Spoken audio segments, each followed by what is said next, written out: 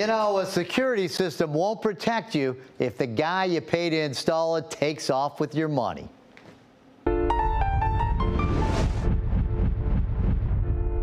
This is Joseph. It's really a shame. This is Daniel. The guy Joseph says took him for $2,400. He thinks you're a scam artist. No.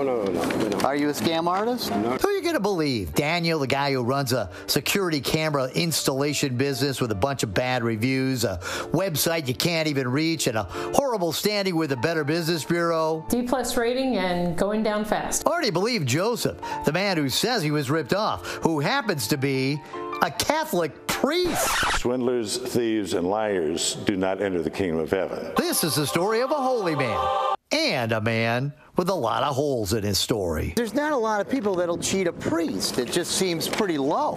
This is Sacred Heart Byzantine Catholic Church in Livonia. Father Joseph Marquis says they're a small congregation. But we're not exactly rolling in the green. So we had a fundraiser. Our Ladies of Sacred Heart raised money, and they got us the money to pay for the CCTV cameras. They raised $4,500, and Father Marquis relied upon a parishioner to recommend someone in the security camera business. He's got a family, he's trying to make a living, and he's a very nice man, and why don't you give him a call? So that's what happened. Father Marquis hired the man recommended, Francesco Daniel Patrone of Patrone Solutions. He says he paid a $2,000 deposit up front. That was the last he heard for weeks. Finally, after several calls from the priest, Francesco, who goes by Daniel, showed up and put in this janky wire. This is what he did. That's all I did. That's it. That's it. Daniel Patrone said he needed more money to start installing the cameras, which, by the way, the priest never even saw. He reluctantly wrote him another check for $400. He's a very engaging man, very personable, and very dishonest. Priest pilferer Patrone never returned, so the father called him and left him messages. While there's still time, you better repent. And then Called again, and he had my number blocked. Scott at Accurate Expediting in Romulus says he got pinched by Patrone as well. Daniel put in a security system for the company last year. He did such a good job that we had him come back out to install some key fobs, some security key fobs to know when employees were coming and going from the facility. Scott says he called Daniel, and when they could reach him, he always had excuses. There was a bunch of stories, dog ate the homework, but it ultimately ended with no return. Daniel's a dope.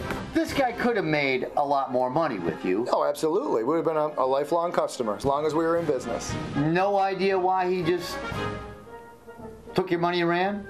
Scam artist.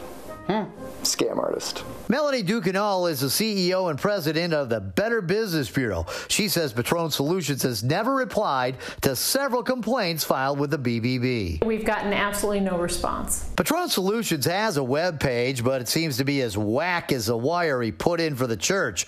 The company is registered at Daniel Patrone's Canton house, where we saw him most afternoons just hanging around, smoking cigarettes, certainly not rushing off to do the jobs he was paid to do by Accurate Expediting or the Catholic Church. Father Marquis wanted to give Patrone one last chance, so we sent Patrone this certified letter. After weeks of broken assurances, you are urged to refund the entire amount of $2,400 originally issued to you by Sacred Heart Byzantine Church for CCTV installation in our church that you never performed. The letter states he has until August 31st to pay up, or a formal police report will be filed with the Livonia Police Department the following day. And Father Marquis did file a police report. Livonia police are investigating. My cameraman was actually watching Daniel when he got the certified letter delivered. Poor Danny looked shocked. A little bit later, Daniel leaves the house. Patrone Solutions headquarters, and heads to a gas station. Patrone comes out holding a lottery ticket, but this is not his lucky day. Hey there, Daniel. Rob Walchuk for Fox 2. Can I talk to you about your business here? At the moment, I come to going to the hospital and my daughter's in the hospital. What's going on with the priest?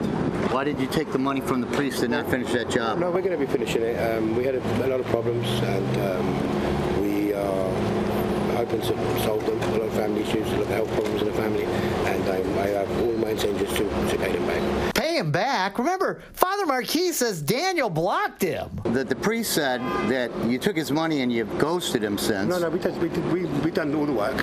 We were missing putting the cameras in, and he asked us not to put in the cameras anymore because he was fed up of the delays.